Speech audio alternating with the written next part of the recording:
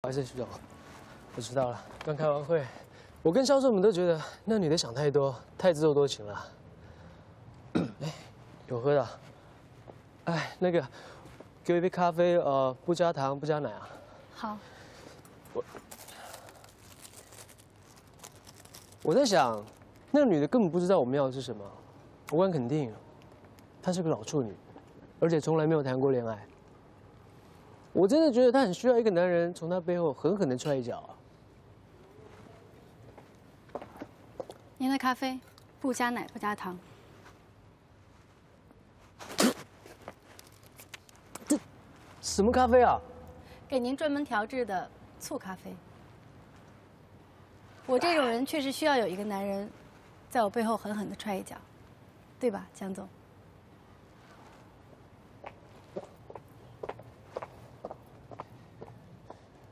她就是冯路飞。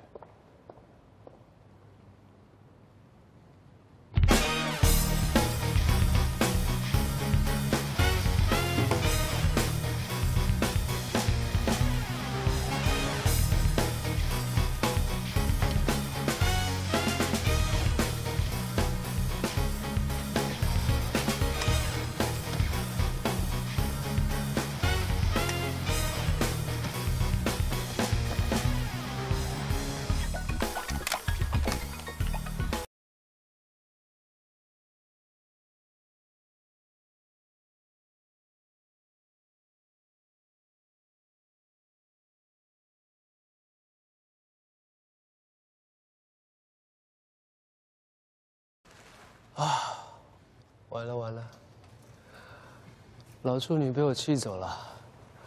你怎么不早点跟我说她就是冯路飞？现在怎么办？你今天是怎么了？话变得这么多，脾气还这么冲，股票又套牢了。不过现在也好，正好让我们看看冯路飞的底线。哎，你看，发短消息来了。你的那位销售总监，不仅伤害了我和整个广告行业的尊严，也一定侮辱了他的同事吧？他生气了。我说那些话，谁不生气啊？但是我的直觉告诉我，他一定会跟我们签约的。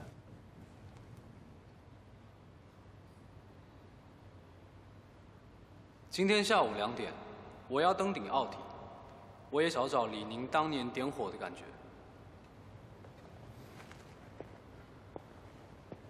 对不起，您拨打的用户暂时无法接通，请稍后再拨。对不起，您拨打的用户暂时无法接通，请稍后再拨。哦，对了，我只接了你第一通电话，后来的都没有接，短信什么的都没有看。没关系，我的电话只有公事，没有隐私。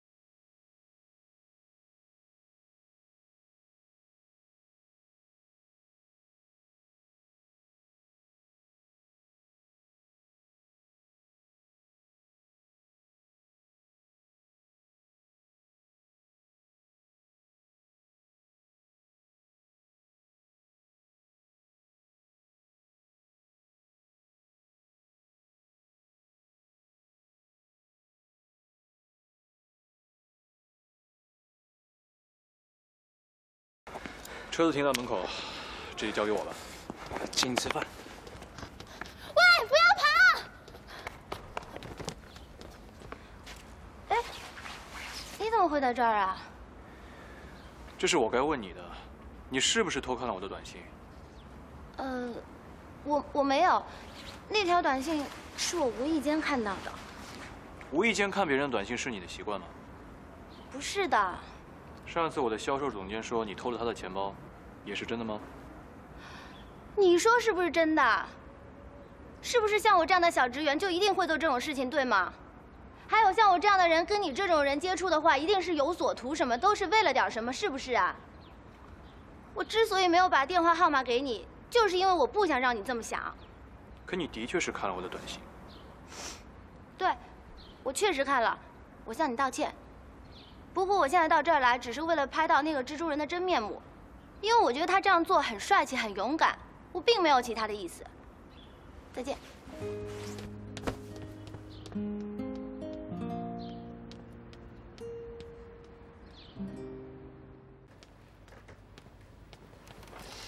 汤七七，你是不是觉得这有一点问题呢？你有没有发现哈？你再往前面10公尺，你就会拍到他的脸哦，知道吗？你吃那个肉包子，你把那个边边都吃掉，要吃到肉的时候，你突然就停下来了，你干什么？因为我吃素啊。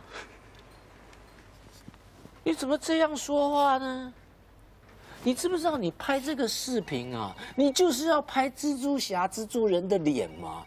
你说现在观众会去看有人攀岩吗？没有人会去看嘛。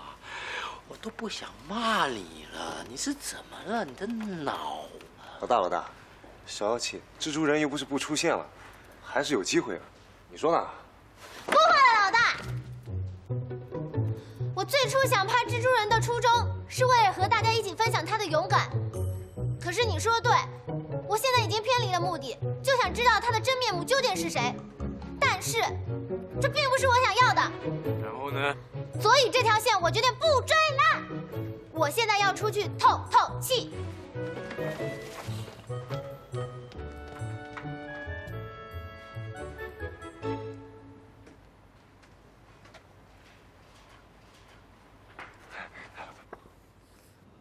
和冯路飞的合同谈怎样了？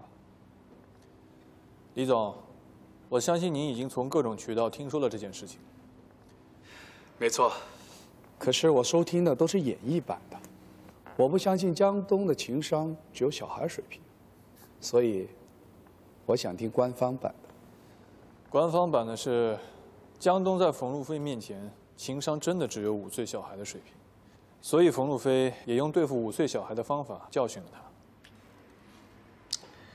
演绎版是冯路飞大发雷霆，断绝与我们公司的业务关系。官方版是冯路飞只是给江东调配了一杯特别的咖啡，给了他一个小小的教训，不会影响到我们的合作。OK， 八卦完毕。啊，对了，谈回正事儿。是不是有一个公益慈善机构的资助计划？是的，我们的10几个公益组织里面挑选了这个失踪者家属的互助会。OK， 非常好。啊，对了，我不希望我们企业做慈善被人家认为是作秀，所以这个项目你要给点心思。这个当然，我已经安排叶柔跟进这件事情，而且我也会尽量多的去参加他们的活动。另外，李总，关于辣椒叔的事情，如果对您造成了任何困扰，我非常抱歉。徐然，这么多年我还不了解你吗？我相信你。记得，清者自清。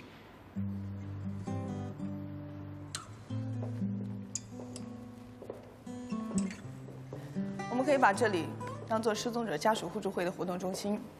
同时，也把青阳消费者体验日活动延长到晚上，这样我们每周5的晚上都可以留给失踪者家属互助会，赞助他们也可以成为我们体验日的一部分。你的意见不错，我还有个心愿，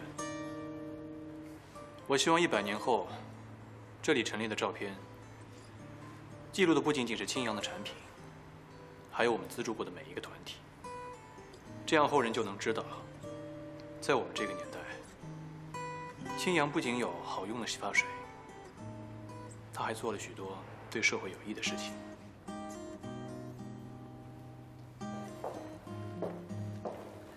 但是我们还欠经费。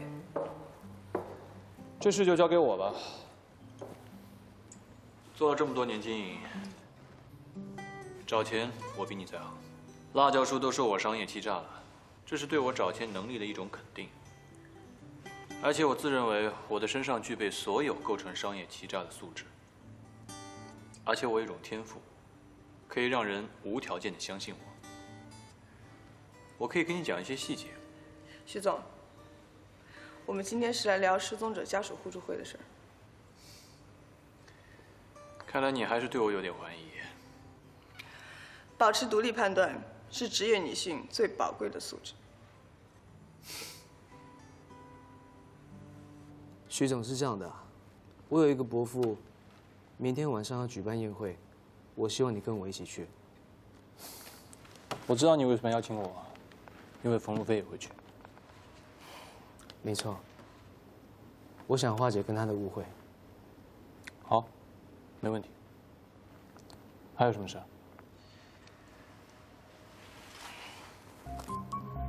这是传说中品德洁白无瑕的辣椒叔和他女朋友的照片。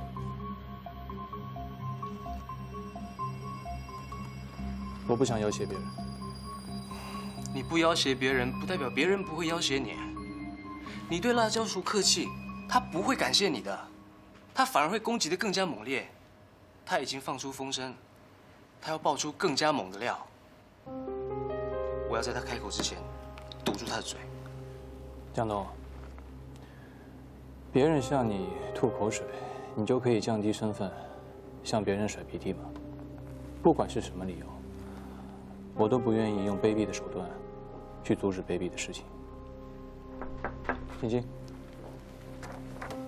徐总，江总，正好你们都在，辣椒叔又发布了一个新的消息，说我们公司高层包庇丑闻，就差点你名了。记者打爆了我的电话，需要采访徐总。明天你不是有个例行记者会吗？相信凭你的经验，这件事情很容易解决。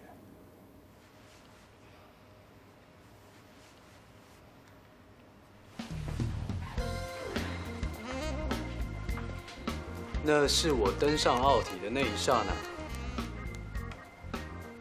真的假的？一点背景都没有。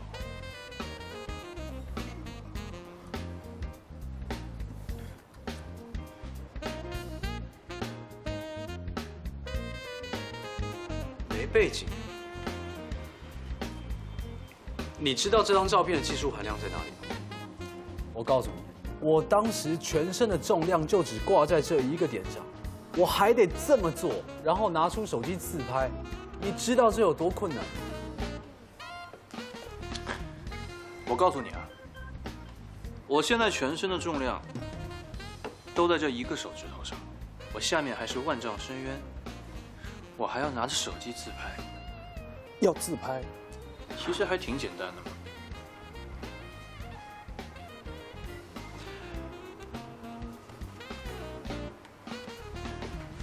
看来我得再去一趟了。算了，太危险了。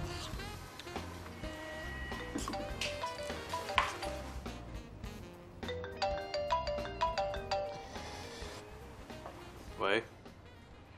我还以为今天你不敢接我电话呢。怎么会呢？出了辣椒叔这么大的事情，你熊家姐怎么可能不参与呢？猜一下接下来会发生什么事？猜中有奖。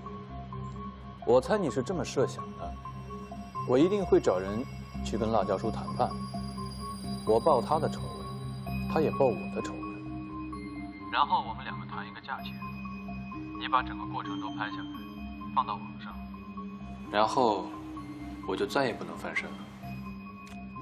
聪明啊，徐然。不如这样，我们做个交换。我想我们内部一定有人告诉你些什么。把他的名字给我，我放过你。他叫熊家杰。我猜中了你的计划，你要不要猜猜我的？你猜我现在在想什么？我明天会做什么？你猜得到吗？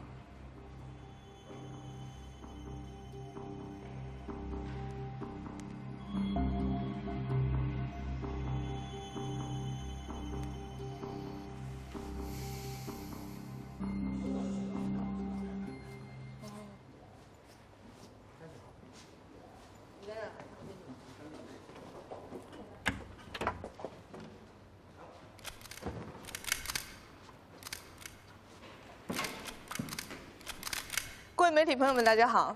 欢迎大家来参加我们 V 公司例行记者会。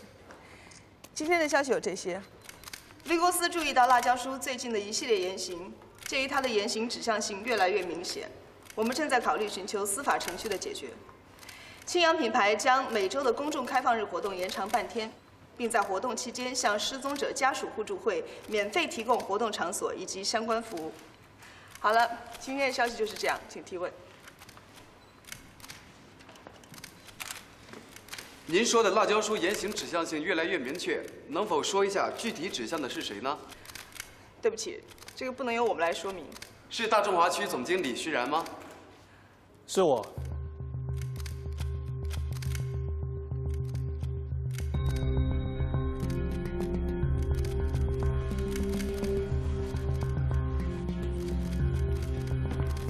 你怎么来了？你今天穿的还蛮好看的。让我说两句话。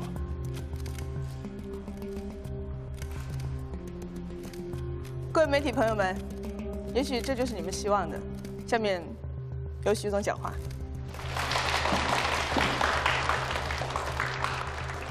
各位，今天我要说的，并没有什么惊险或是煽情的桥段，而是一个平凡人平凡的经历。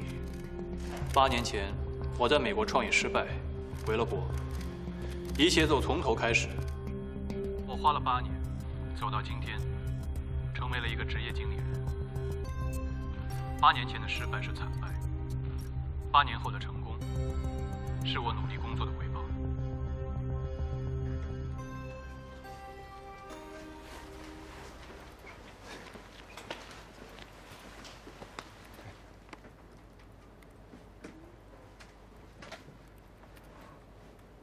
你朋友？哦，认识而已，算不上朋友。接下来我要说的，你们可以作为法庭上的陈述，也可以当做今后我在法庭上的证言。在各位记者和公众面前，我保证我所说的每一句话都是事实。各位可以举证，因为这段陈述之前就在法庭上用过。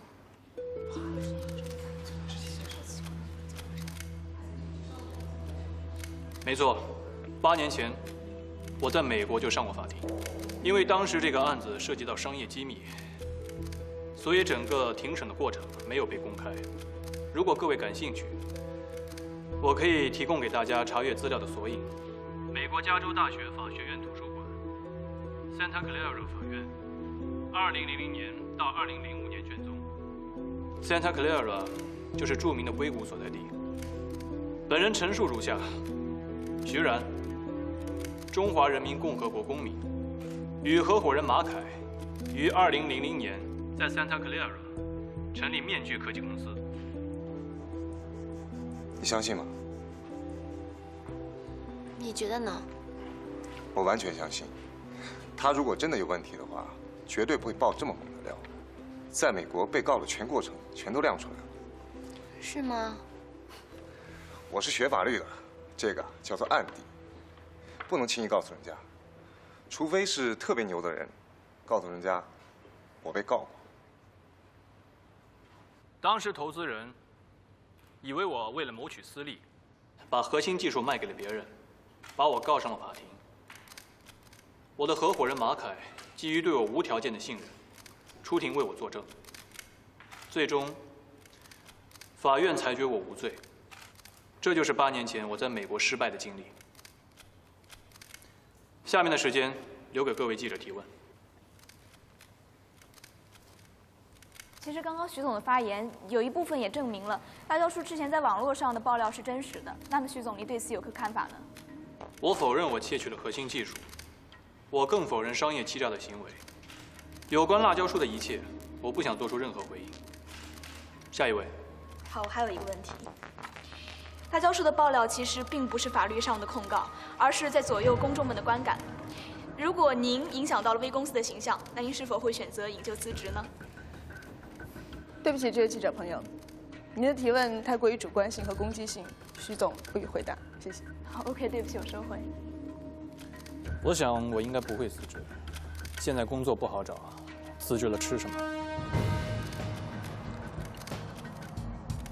我自认为是一个勇敢诚实的人，我不会向恶势力投降，除非他们把我彻底打败。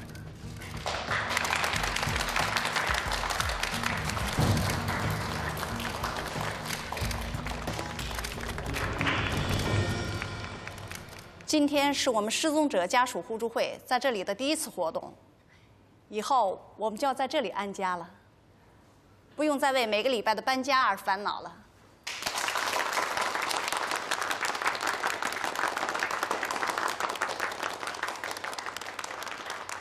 我们的活动就是倾诉，向朋友们和有相同遭遇的人倾诉自己的遭遇。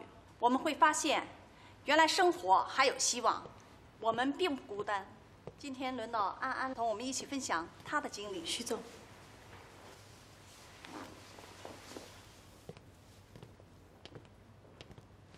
冯总不会是气还没消，到这儿来找江东的吧？签约。我想过很多方式表示对你的支持，打电话，请你吃饭，发邮件，但是我觉得都不如直接把合约送过来好。看来一个有经历的男人，果然更有魅力。能够得到冯总的合同，我很荣幸。不过说实话，我不相信你在美国没做过那些坏事儿，只是喜欢你的表述方式。我没见过一个人脸皮厚的这么理直气壮，所以我决定跟这人合作，有前途。我现在正式成为甲方了，我要求你修改广告方案。你们提出的青阳男士的形象还不够清晰有力，我讲究效率。1天时间，新方案。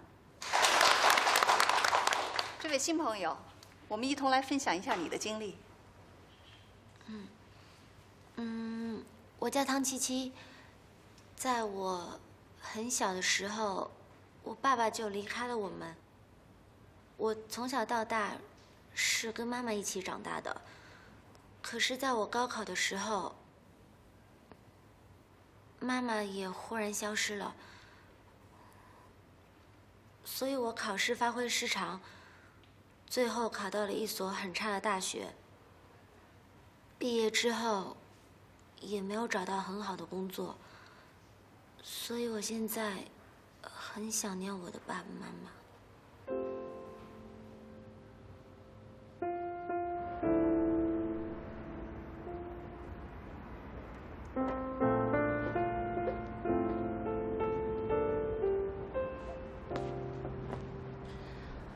我给他带了一点好吃的。我替他谢谢你。不客气。你可以去拍，但是要经过他们的同意。我已经问过他们了，他们完全同意。不过你的那位朋友呢？我已经决定放弃，不拍他了。我还是第一次听说，原来在你出生的时候，你爸爸就离开你了。上次你跟我说的那个跟你做什么拐杖游戏的爸爸，是你的继父。他们那些都太伤心了。我要是不伤心的话，也说不过去吧。你不用相信那些，都是我瞎编的。不过那个说拐过故事的爸爸，那是真的。我都不知道你哪句是真，哪句是假。你可以不用相信我啊，就像我也不相信你，因为我觉得你是一个有很多故事的人。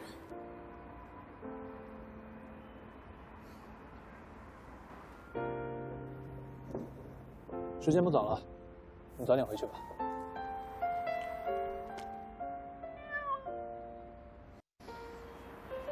拜拜。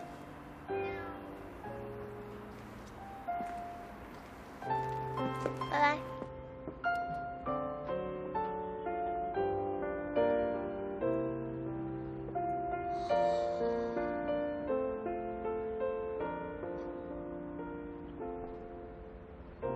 咪咪。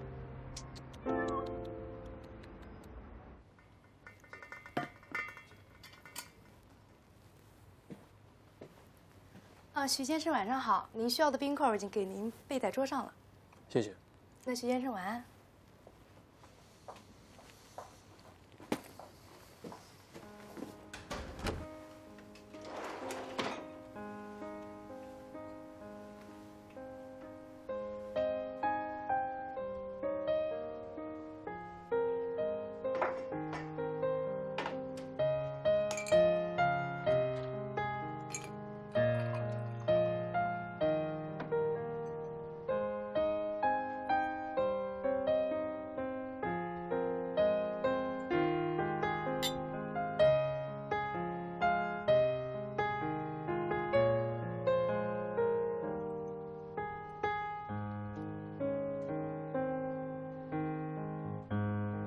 蔬菜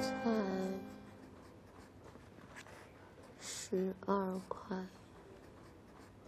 水电费112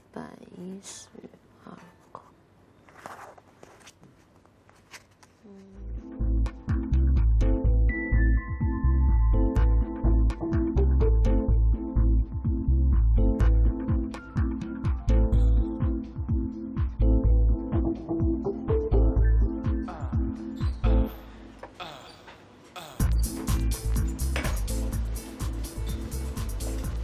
美女，请你的。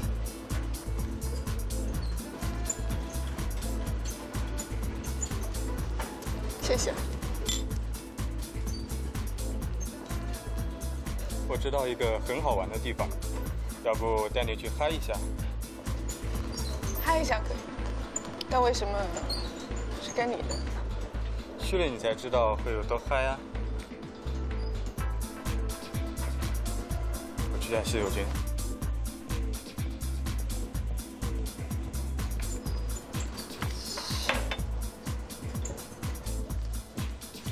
叶柔同志，你要洁身自爱。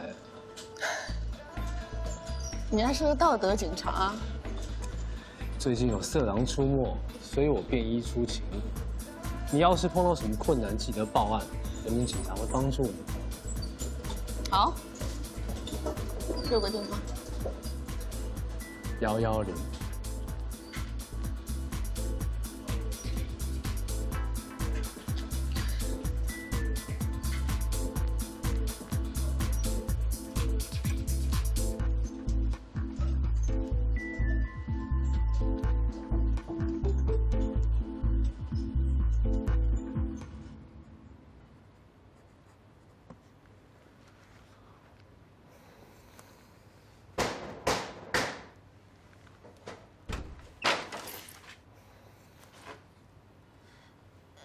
你怎么会找到这儿来的？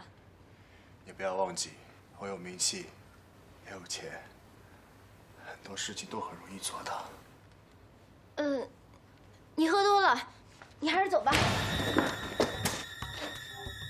我只是来告诉你，你毁掉了我，你要对我负责任。你还是走吧。我无家可归了，都是你造成的。我只是无意中拍到你那段视频而已。就是因为这段视频，我没有了女朋友，一个也没有了。我没有到手代言合同，没有2部戏，没有人来找我了，你知不知道？是你造成的，你要负责任。走开！是你造成的。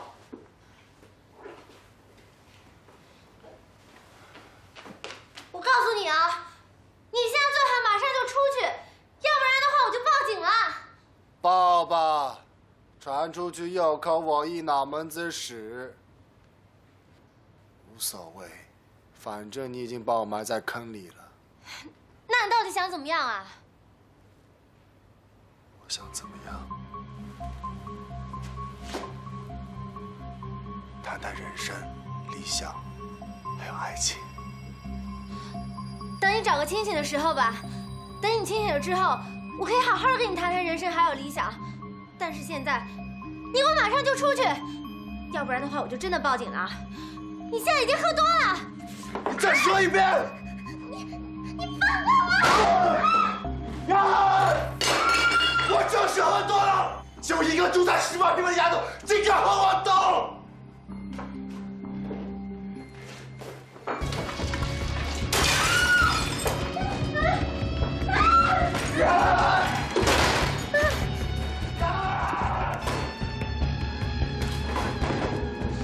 喂，你好，是120吗？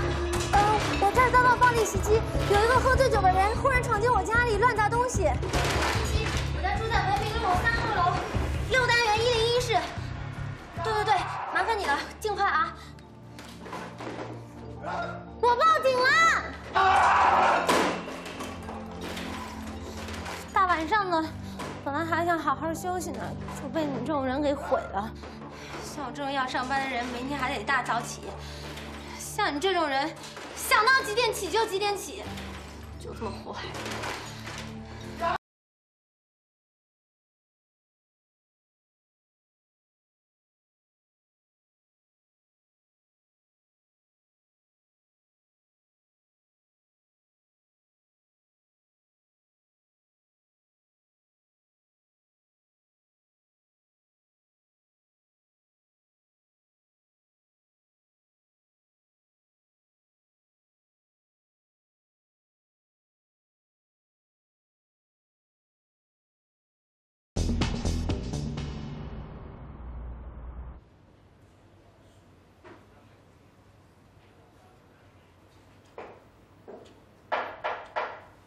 进来。警察同志，我就是叶柔。他就把你的号码告诉了我们，我们现在只能通知你了。你和他什么关系？邻居。他要拘留7天，你回头给他拿点厚衣服和被子吧。他干什么了呀？他把这个女孩子家都砸光了。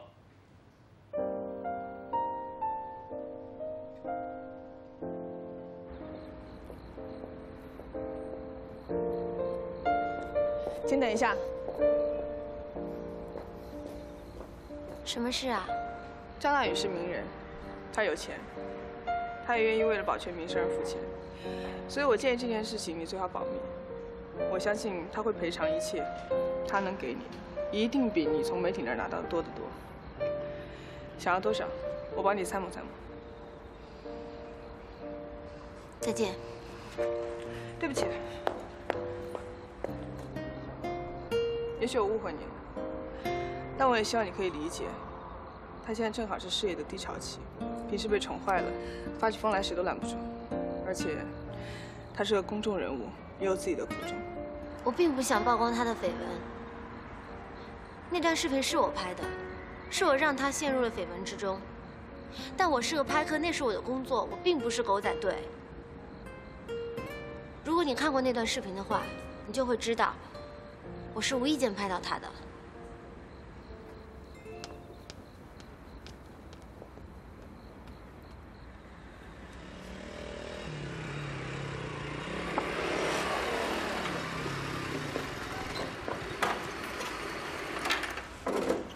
张大宇人呢？他在里面。他干什么？私闯民宅，还砸了人家家具。为什么？喝醉了。有损坏人家东西吗？应该没有贵重物品。应该？什么应该啊？损毁个人财物上万的可以判刑，你知不知道？没有贵重物品，而且可以赔的。赔谁赔啊？他赔还是你赔啊？张大宇赔。有人受伤吗？没有。行政拘留4到7天，我估计你今天会再过来领人吧。你明天就送一些被子、保暖的东西进去给他。哎，你先走。你干什么呀？你才刚做完深刻检讨，你就不守交通规则啊？陆校警官，我没用，触犯法律谁都保不了他。一个公众人物尤其要自律，进去接受一下教育对他也是好事。他是我以前男朋友。哦，你的前男友就可以喝醉酒跑进在家里砸烂东西，还不想接受法律制裁啊？我没有说他不想接受法律制裁，那谁让他被你们抓起来之后就留了我一个人的电话号码呢？我承认是我倒霉。我一个快奔30的女人了，被他一脚踹了，分了手了，还被你们大半夜叫起来说是他唯一的联络人。我这辈子就来过3次派出所，全在这个月，全在你们这儿了。你以为这是好地方吗？那我能怎么办呢？我不也得要帮他吗？就算他喝醉酒去骚扰别的女人，我不得也得帮他吗？因为他想得起来的只有我，就像我想得起来的警察只有你一样。我不找你找谁呀？怎么听起来是我不对？我这么说了吗？我没有承认是他错吗？我在电话里没有谢谢你，魏警官吗？我说过我没有办法。你那天撞车是因为他吧？算了，但我什么都没说。我知道我不该提出这种无理的要求。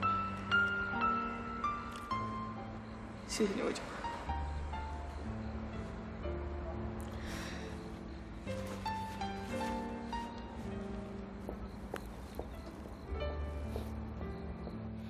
我知道。好，没问题。行，那就先这样，再见。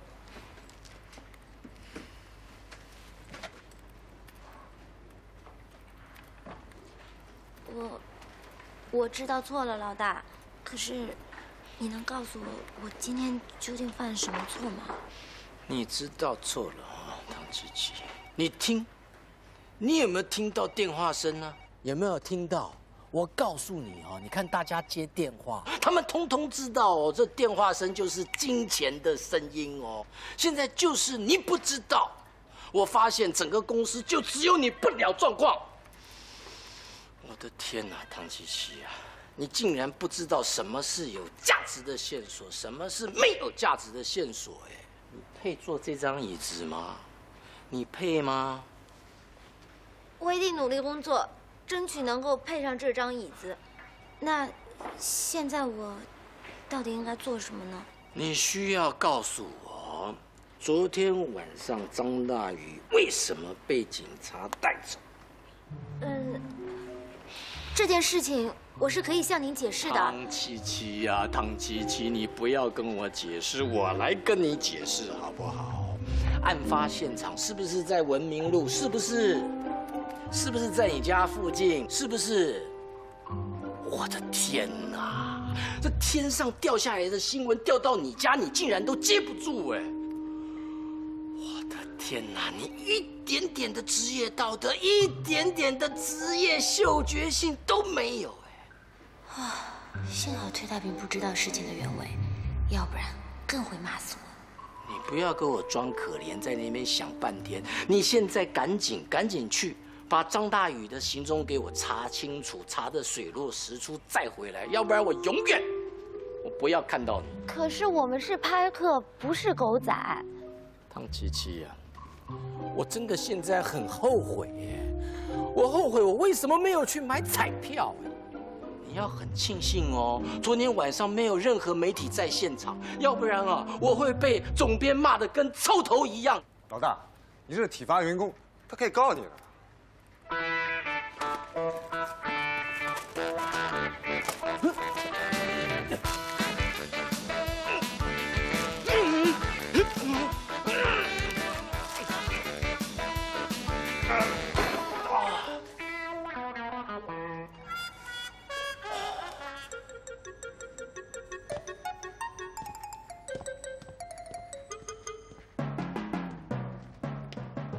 这个创意大概是这样的：一个成功男人站在高山之巅，挥舞着球杆，一击而中。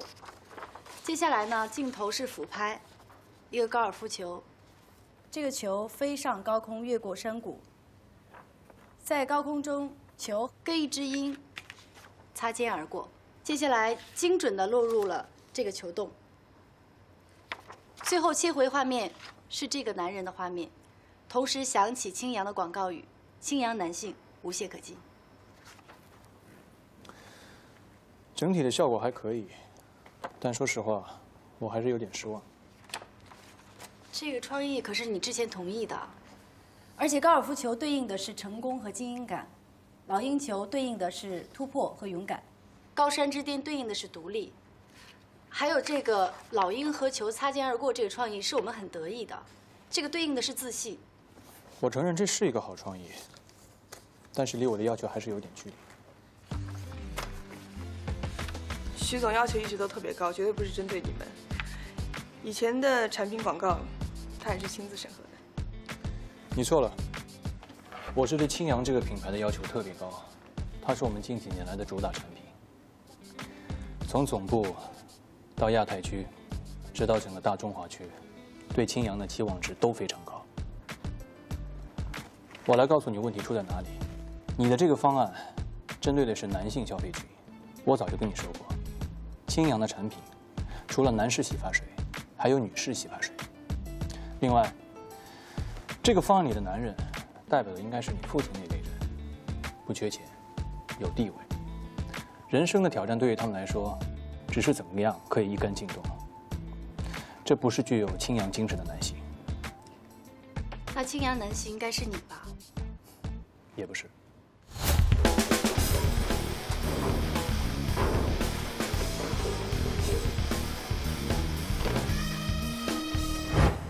我脑海中的画面是这样的：一个女人和一个男人，在一座充满阶梯的迷宫里攀登较量，看谁能够先达到顶峰。好，这个创意好。那我回去再做一下策划案。先走了。罗总，我送你。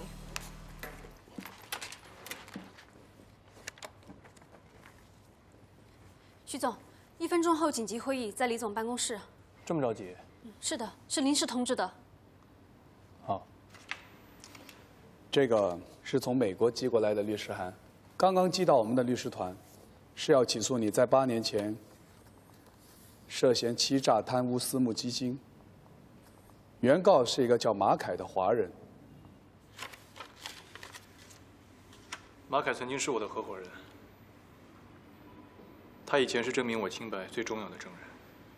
我们的律师团跟他接触了一下，基本上没有调解的可能。马凯调解开出来的价钱，天价，就是奔着调解不成开的价。请进。李总，徐总，来了，坐，看一下这个。徐然在早几天的公开声明里宣称，马凯是他当年在美国被判无罪的关键证人。但是现在，马凯在美国起诉徐然欺诈贪污2000万美元的私募基金。我是刚刚收到马凯寄来的资料，我要求徐然自己出来向全体客户公开道歉，否则我将公布我手上的所有资料。我要你们重新评估一下这个事件对品牌及公司的影响。我们该怎么做？现在有人正式起诉，事情的严重性已经远远超出了我们当时的评估，我有可能败诉。按照美国的法律，如果起诉成功的话，最高能判200年刑。可是我们在中国，在中国起诉，罪名一旦成立，至少是无期以上。叶总，你请我到这里来，恰恰验证了我所言的真实性。你们到底开始面对现实了。就公共观点而言，一切关于我们公司的相关新闻，不论是真伪，我的责任就是分辨、判断和甄别，然后决定是请谁走人，还是还击对手。告诉你一个秘密，其实我很喜欢徐然。是吗？那你想说什么呢？其实我跟徐然之间没什么冲突，我是对事，不对人。你们也别想收买我，没用。我们没有必要收买您。我们公司进入中国市场20年以来，用户的支持率高达80%。相信你也关注了自己的用户调查，有60%的人认为您在哗众取宠。然后呢？我们公司从来不威胁别人，当然也从来不受别人的威胁。这一点和我们合作的183家强势媒体可以证明。我们有强大的信息发动器和舆论清道夫，雷霆之怒可以让不实的传言轰得一干二净。只是我们从不滥用。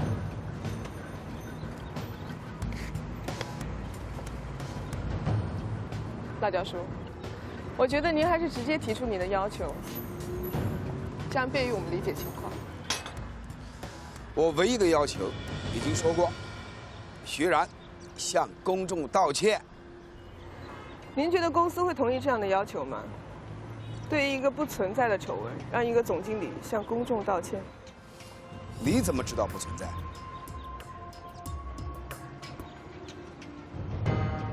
你听说了什么？关于你，消息传得还挺快。冯氏家族有自己的消息渠道，大家都在说你这次败诉的几率比较高。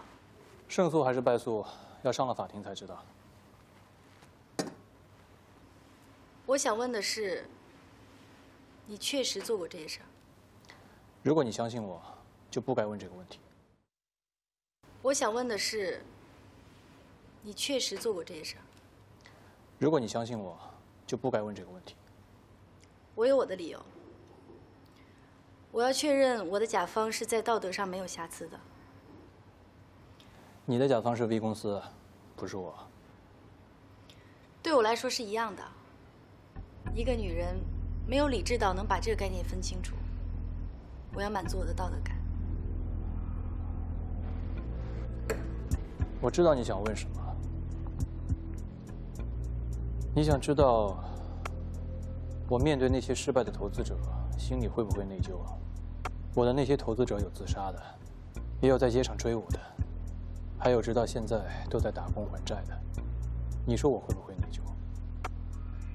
可是内疚没有用，因为从法律的意义上来说，公司破产了，我就对他们没有责任了。告诉你这些，可以满足你的道德感吗？虚荣心得到了满足。我相信，你应该是第一次跟一个不太熟悉的女人讲这些吧。一起吃饭吧。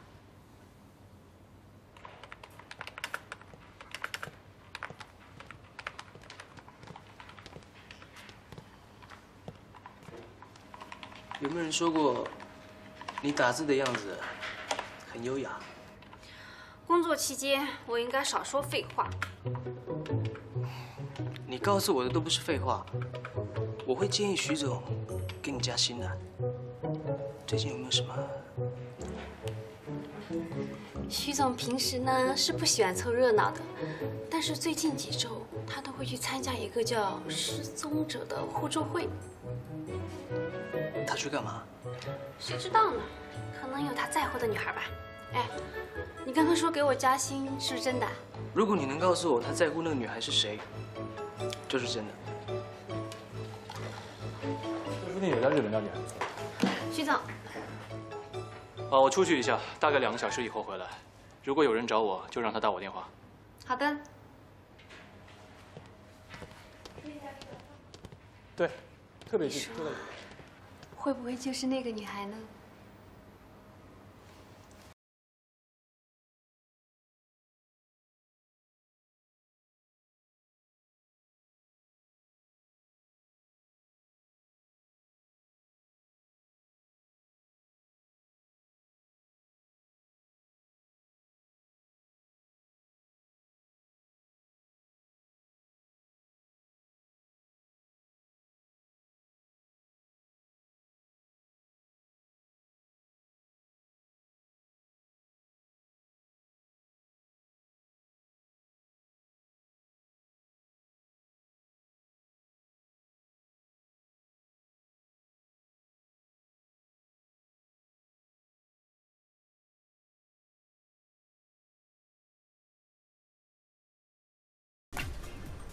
现在是治安检查，请你出示身份证。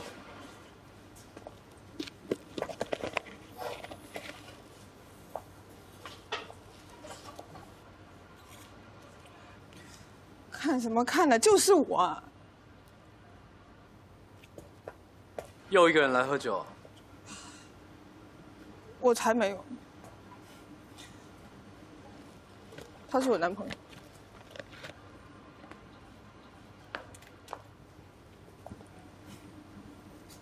身份证。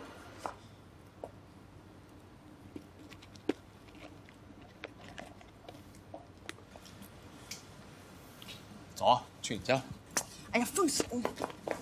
不是说是你男朋友吗？临时的，你不动啊？走吧，走吧，走吧。别闹！放开！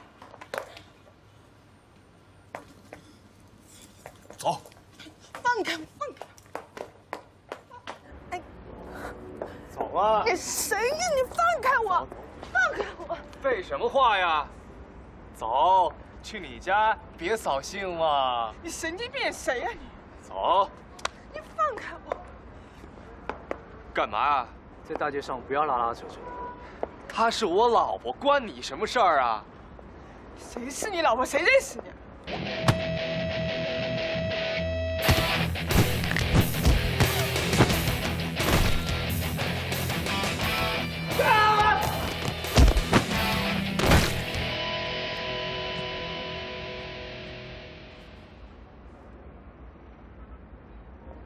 车在哪？叫我喝醉了。走啊！你怎么不走啊？我们得先找到你的车，要不你就跟我回派出所。立正！你干什么？你疯了？你很凶啊！走啦！哎呀，你走啊！你放开！放开我！放开我！你不能动一个警察的警帽，你知不知道？跟我说你车在哪，我替你开回去，可以了吧？我为什么要告诉你我车在哪？找到你的车，你就能摆脱我了。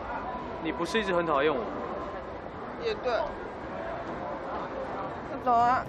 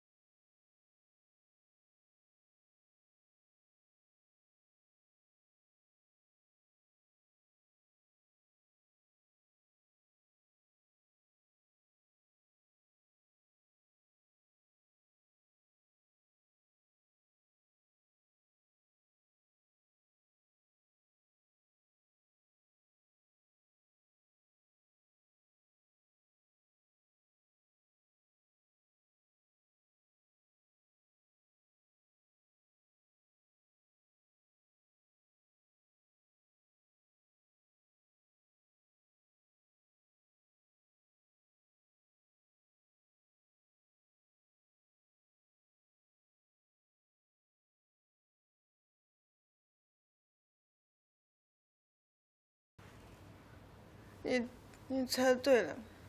哼。说什么呀？我说，你聪明。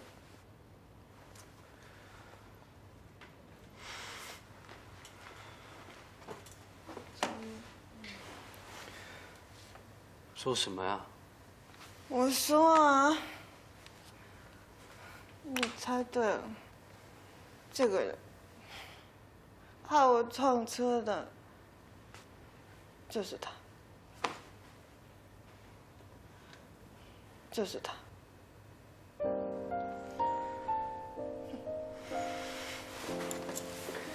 躺好吧。哎，你不要管我。你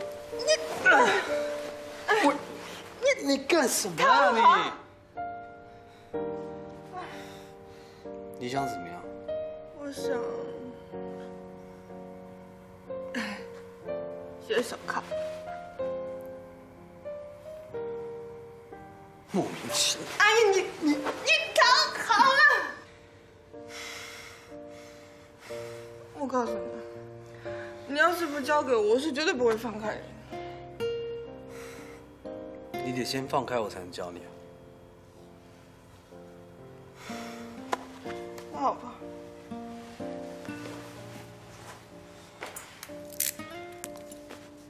手给我，压着，扣了。好神奇哦，这个这么快就扣上。莫名其妙，学着不知道干什么。是这样吗？你干什么啊你？这不是就弄上了吗？这不就是要铐起来的？那不然要怎么？有毛病！但是给我。你干什么啊你？你不要！你干什么啊？我学来就是要这样用的，那不然刚好铐起来干嘛？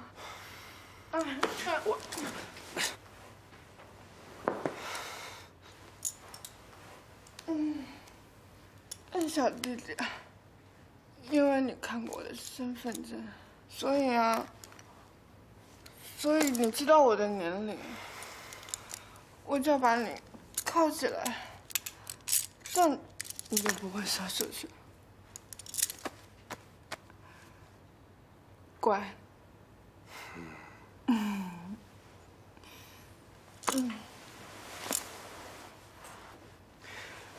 喂，你这是袭警哎！喂，喂，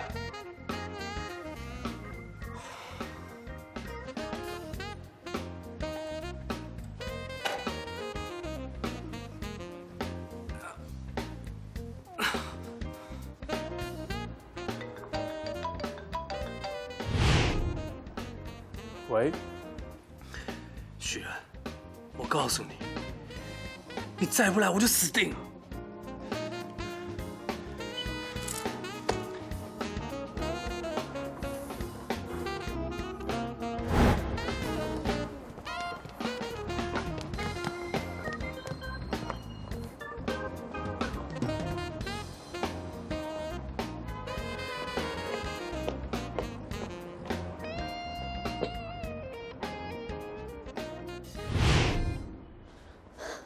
服务员，麻烦帮我这里收一下。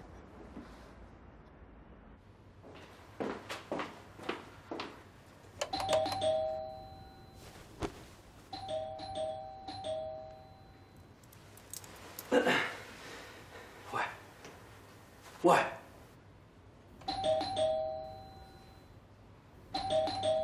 我不管你现在觉得怎么样，我也不管你到底想不想起来，但是有件事我要告诉你。你的徐然老板在你门外。喂！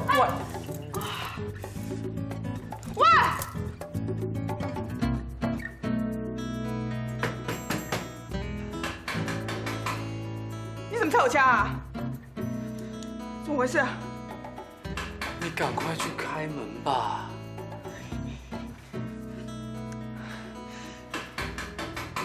衣冠禽兽！流氓！喂！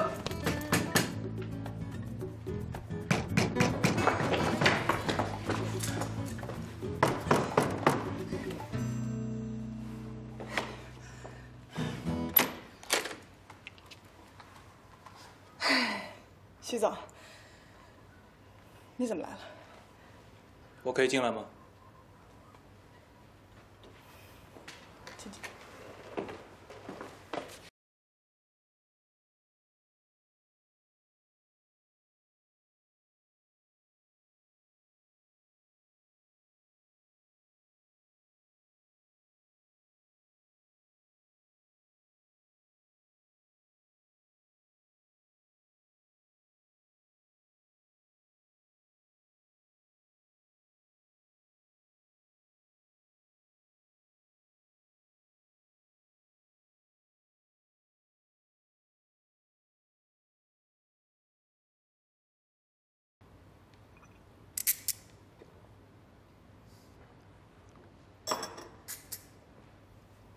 铁总，你跟张大宇之间的感情是你的个人隐私，我无权过问。可是当张大宇被选为青阳代言人的时候，你应该把这个情况告诉公司。是，我错了。我个人的建议啊，你应该把这些照片都收起来。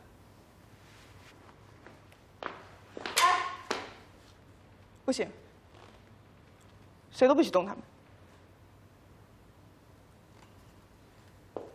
好，我不动你的东西，我给你2个选择：要么你把这些照片都扔了，要么你离开这里。